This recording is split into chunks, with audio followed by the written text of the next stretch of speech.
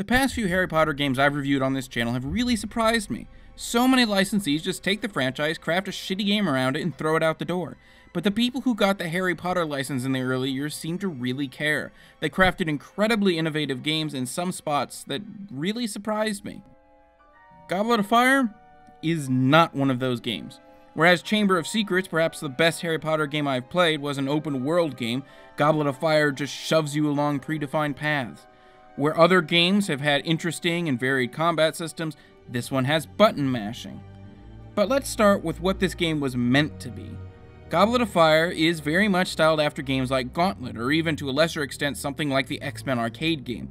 This is a game I'd expect to find in an arcade and plug quarters into with some friends, and in that regard, Goblet of Fire is still somewhat fun. But I would also argue that just about any co-op game can be fun when played with friends. You make it fun, whether it's that way naturally or not. And if you can't trick any of your friends into playing this with you, I would strongly advise that you not try and play it yourself. The AI is terrible, often alternating between doing nothing at all and doing the completely wrong thing, ignoring whatever it is you're trying to do, which is assuming you can even figure out what you're doing with the uncontrollable and terrible camera.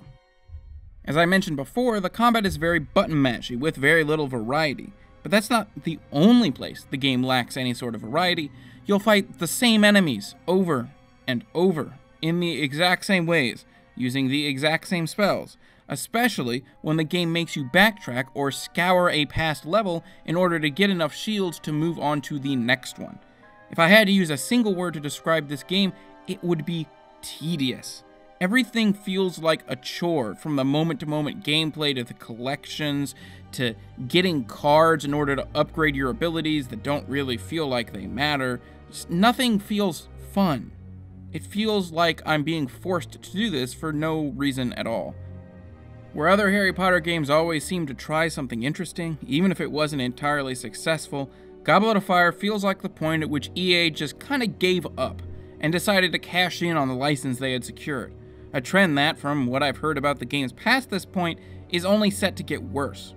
Now to be clear, I'm not saying this is a horrible game, though I am saying it's not good. It's more or less passable, but the lost potential is what really disappoints me, given the franchise's track record in the video game space.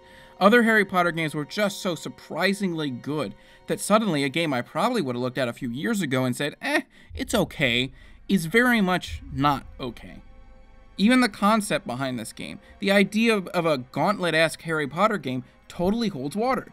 I would love to play a game like this done well, or even something like a Harry Potter branded Magicka game. Goblet gives me some really neat ideas for some games, but it's really depressing that none of those ideas are to be found on display here. Every Monday, I look at a game that's at least 10 years old, what I would consider to be retro, and I look at it in a modern context. Is this game still worth playing today?